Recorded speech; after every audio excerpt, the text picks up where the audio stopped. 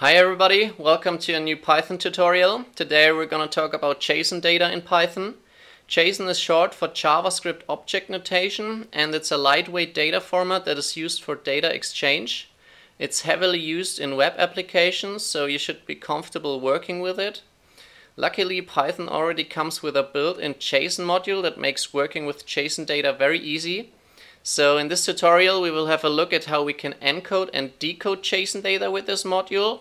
So let's dive into it.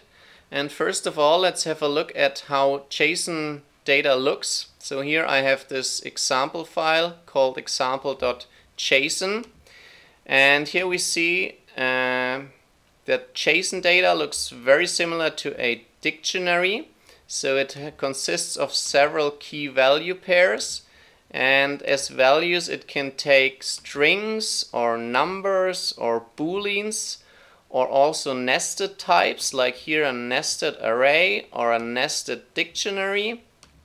And we can also have a look at the whole conversion table. And by the way, you can find this on my website python-engineer.com. There you can find written tutorials to all my other video tutorials. And this is how Python is translated to JSON and vice versa. So a dictionary in Python is an object in JSON, list and tuples are an array, a string is a string, integer, long and float are a number in JSON, true and false are also true and false but with a lowercase, and none is null in JSON. So these are all the conversions you have to know, and let's start working with it. So let's say we have a Python dictionary and want to convert it to a JSON format, and this is also called serialization or encoding. So let's say, let me copy this here, let's say we have a dictionary called person, and this has a name, an age, a city, a boolean if it has children, and then titles, and this is a nested list. And let's say I want to convert this to a JSON object. So first of all I have to import the JSON module, and then I can say, if I want to have this in JSON format, I can say person JSON equals, and then I use this module, and I use json.dump s and then the person. So this will dump our object to a JSON string. Now if I print this, print our person in JSON, then I will see that this is now in JSON format, and we can see this, for example, because false has a lowercase. Now I can also specify an indent here, and I would recommend setting this indent to 4, and now this has a nicer format. I can also specify different separators, and this is a tuple with 2 values. So here I can specify different separators. So instead of a comma here, I use a semicolon in the space, and instead of a colon in the space here, I want to use let's say an equal sign in the space. And now if I run this, then we can see the different separators here, but I would not recommend using different separators, but instead use the default ones. But what's also a helpful argument here is to use the sort keys argument and set this to true. So by default this is false. And now if I run this, then we see that our keys are sorted alphabetically. So this is how we can convert from a Python dictionary to a JSON object, and in this case to a string.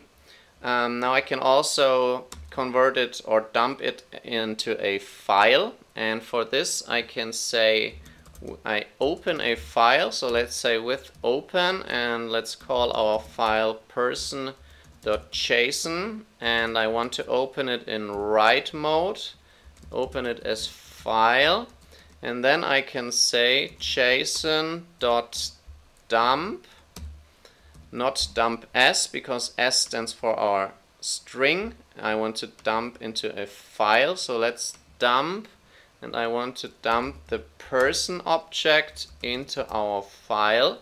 So now if I run this, then we see that this file got created in our folder, and this contains our JSON data here. So for example, I can also specify the indent here. Let's say indent equals 4 and run this and have a look at our file again. Then we see that it has a much nicer format.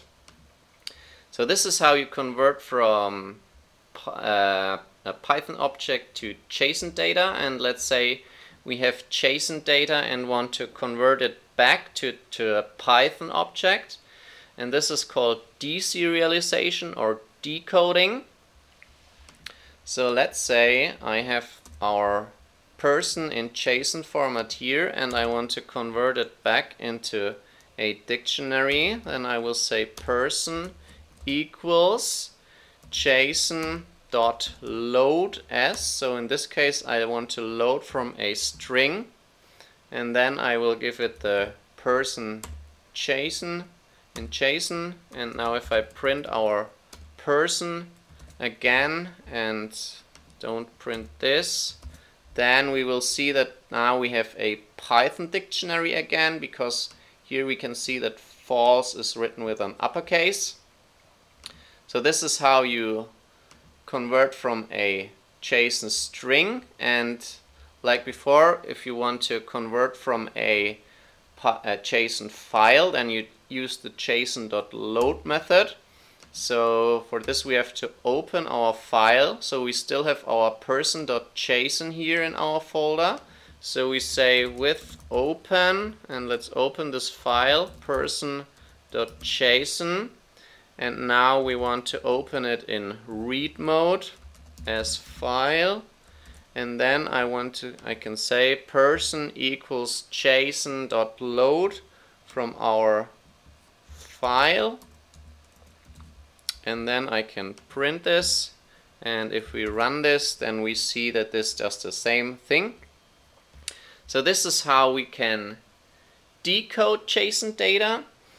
And now in this case we worked with a dictionary, but let's say we have a custom object. So let's say we have a custom class. Let's create a class called user, and our user has two instance variables. So let's say it has a name and an age.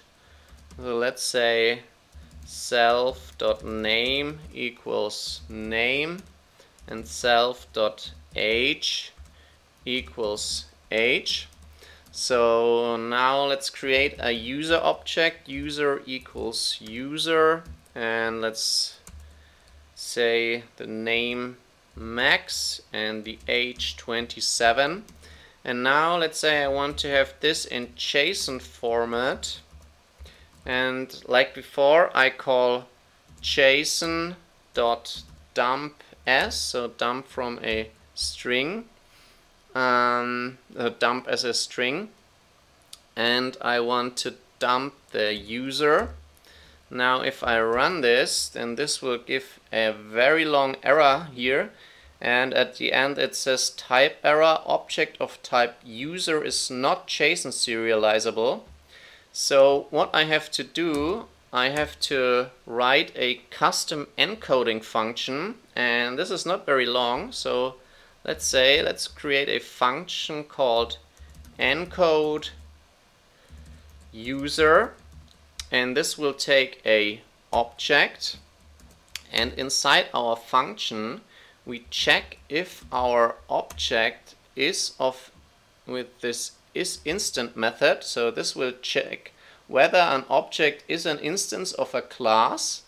So let's check if our object is of class user, and if so, then we will return a dictionary with all the instance variables as key value pairs.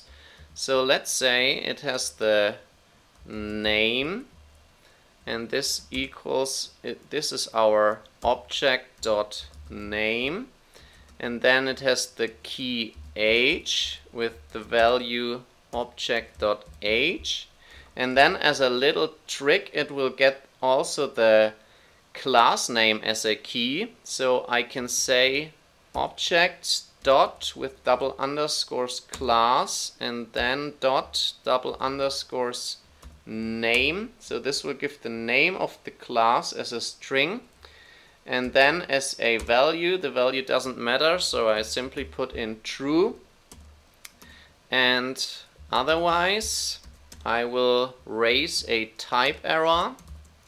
So let's raise a type error, and as a string or message I will put the same message here. So now this is our custom encoding function, and now in our dump or dump s method I give it that as a default argument, and now here I use this encode user function. So this now will use this function for how to encode the object, and now if I run this, then this worked. So now I can print our user.json, and now we see that we have our dictionary with the name, the age, and the user class as key with the value true. So this is how you encode a custom object with this default argument. And then there's also a second way, so you can implement a custom JSON encoder. So let's say we import from JSON, we import the JSON encoder, and then we create a class called this user encoder, and this is derived from this base JSON encoder, and then we override this default method. So let's say this is called default, and this takes self and an object here, and then inside we do the same thing. So we check if our object is of the class user, and then we will return this dictionary with the class name in it, and otherwise we let the base JSON encoder handle it. So we say return JSON encoder dot default self and object, and now in our dump or dump s method I can give it a class argument, and as a class now I use the user encoder and not the base JSON encoder anymore. So now if I run this, then we see this also worked.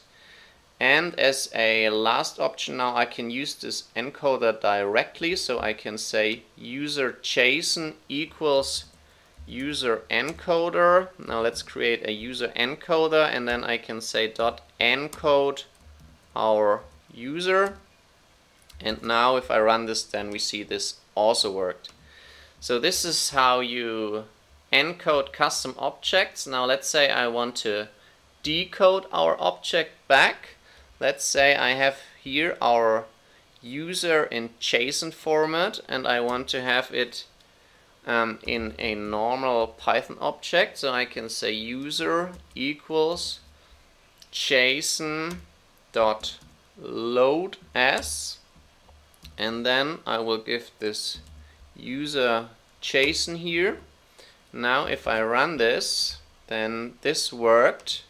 So I can print the user, and now we see we have a dictionary here. So we don't have a user object. So let's check the type of this user. Then we see that this is a dictionary here. So for example, I cannot call user.name because it's not a user object. But what I have to do if I want to decode this into a user object, I also have to write a custom decoding method. So let's call this decode user, and this will get a dictionary. And now inside this function we check if our dictionary contains the user key. So now here in our encoding function we added the user class name as a key. So now and here we check if this key is in our dictionary. So let's say if user dot double underscore name in dictionary, and then we will create and return a user object. So let's return a user, and as name it will get the name from our dictionary. So name equals dictionary, and then the dictionary with the key name, and as a age it will get the age of the dictionary. So age equals dictionary of age, and otherwise it will simply return the dictionary. So then still the decoding will work, but it will be decoded into a dictionary. And now we have to use this custom decoding method. So we can say in our JSON.load or JSON.loadS method, we can specify an argument that is called object hook. And now we set this object hook to our decoding message. And now if we run this, we see that we have our user object. So we can, let's print the type of user, and then we see that this is now of class user, and we can access its instance variables, for example user.name, and here it prints max. So this is how you decode custom objects, and that's all I wanted to show you about working with JSON data. I hope you enjoyed this tutorial, and see you in the next tutorial where we talk about random numbers in Python.